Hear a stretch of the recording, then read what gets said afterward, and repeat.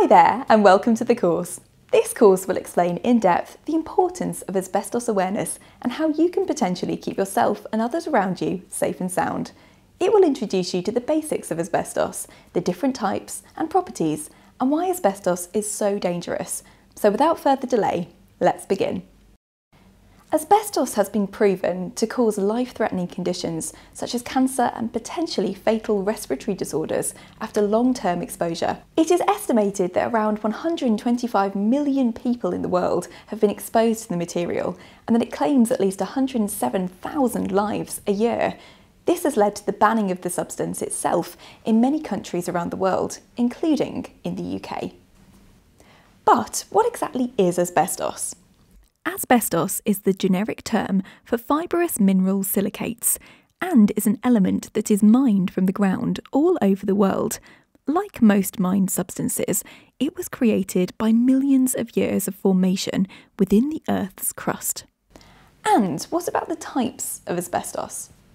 Whilst there are actually 6 types of naturally occurring members of the asbestos family, the most common forms are known by their defining colours as well as their mineral names. They are chrysotile, also known as white asbestos.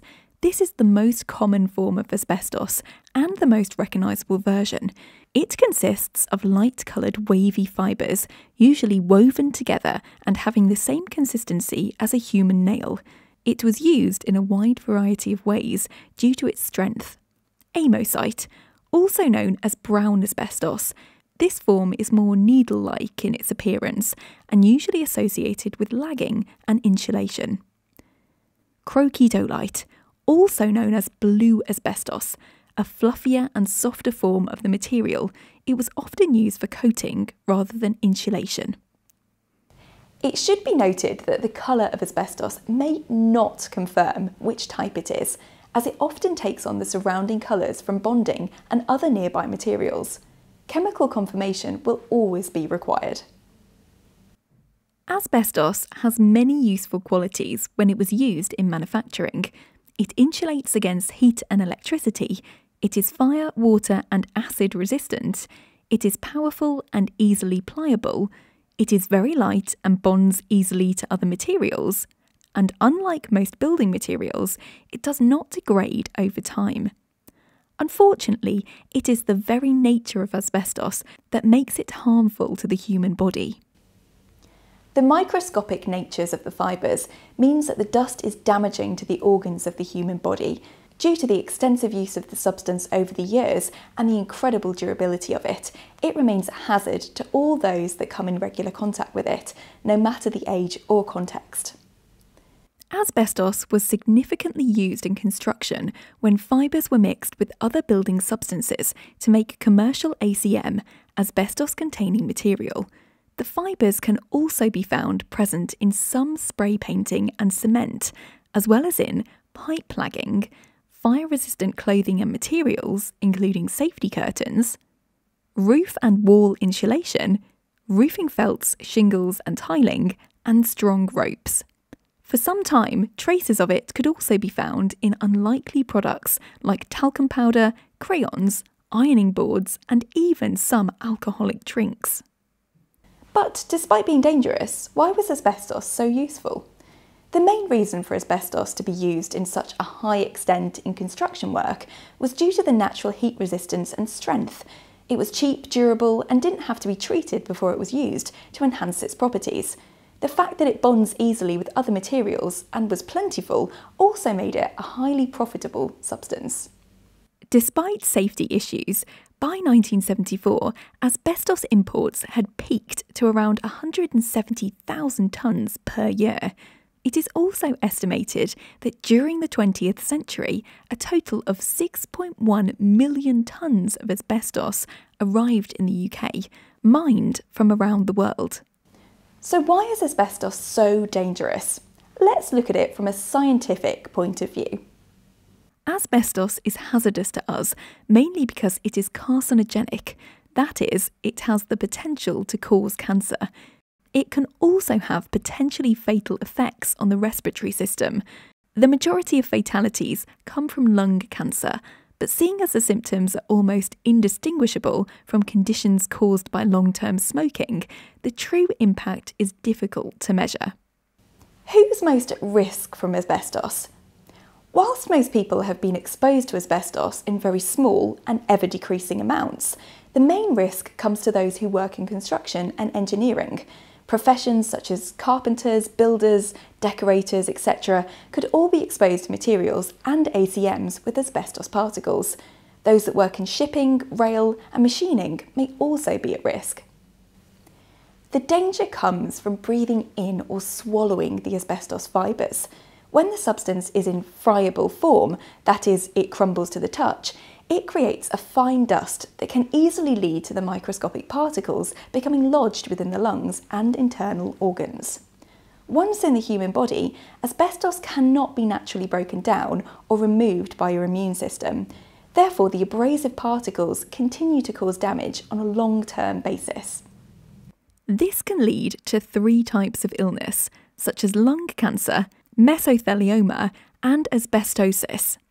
Let's look at the 3 illnesses in detail. Lung cancer, the most common cause of fatalities due to asbestos exposure. This is caused by the carcinogenic qualities of the fibres being lodged in the lungs. It can also be exacerbated by sufferers who smoke as well. Mesothelioma, a relatively rare type of cancer that affects mostly miners and textile workers. It attacks the membrane lining of the internal organs. Asbestosis. This is a respiratory disease caused by the presence of asbestos in the lungs. It leads to disabling breathing problems and can subsequently result in cardiac failure. Now that you know how asbestos can be harmful to humans, you should know where you can typically find asbestos in the UK. According to the Health and Safety Executive, HSE, any building or structure that has had some construction or renovation work performed on it prior to 2000 may hold traces of asbestos or asbestos-infused material. This can most commonly be found in the following situations. Loose asbestos in cavities where it has been used as insulation, lagging around pipes and boilers, sprayed coatings, sometimes known as limpet asbestos, insulating boards used in partition walls and ceiling tiles, floor tiles and linoleum, textiles, textured decorative coatings such as Artex and some types of paint, asbestos cement products such as pipes, building sheets and roofing, and other building materials such as ropes, paper, felts, coated metal, sealants, bonding agents, and reinforced plastics. Let's look at some common types of asbestos material in detail. They were used prolifically in the UK prior to being banned. Lagging, possibly the most recognisable form of asbestos material, these were thickly laid around pipes and boilers to prevent heat loss. They have been known to consist of almost 100% asbestos fibres. Spray coating, sometimes known as limpet asbestos. It was a mixture of cement and asbestos fibres, sprayed directly onto structural beams and girders. This was to fireproof the interiors of buildings and also had the effect of soundproofing. Insulating boards, sometimes known as AIBs. These were made by mixing cement or calcium silicate with asbestos fibres. This provided fire-resistant insulation within walls, as well as partition sections and ceiling tiles. Asbestos yarn, used to strengthen rope and provide packing material. Mostly used to create fireproof clothing and materials. Also used in ceramic fuse holders. Asbestos millboard and papers. Paper-based material infused with asbestos to give it extra insulation when used with electrical equipment and circuitry. Fibre cement, containing between 5 to 15% asbestos fibres. This form of cement was known for its brittle but durable qualities and often used for outdoor pipes and waterproofing. Fire bricks were also made from this substance. Floor tiles and bitumen felts. Bonded with asbestos fibres, these were strong and durable. Sealants, adhesives and putties contained asbestos fibres so that they could be effectively used in hot water systems and boilers. Reinforced plastics. The addition of asbestos fibres meant additional strength, which was useful for systems, handles, and electronic equipment housing. Textured paint and coating, sometimes found in Artex and other decorative coatings, with the asbestos providing stability and extra binding qualities for patterning. Now comes the question, how to actually identify asbestos in the UK. As many structures could viably still contain traces of asbestos and/or ACMs, aka asbestos-containing material, it is vital that some kind of investigation is undertaken when performing any kind of restoration or demolition on properties built before the year 2000. In order to identify any hazardous substances, you will need to know what products to investigate, check the date of the building and materials to see if any predates 2000, check the joints on the outside of a building. Asbestos sheets often use aluminium runners and small nails. Check surface patterns. Asbestos causes dimples and crates to appear on surface materials. Check exterior building materials, especially older concrete cement boards. Check interior panels. An oily or dusty tile may indicate the presence of asbestos. Look at appliances and manufactured pieces such as ducts, flues, and window putty.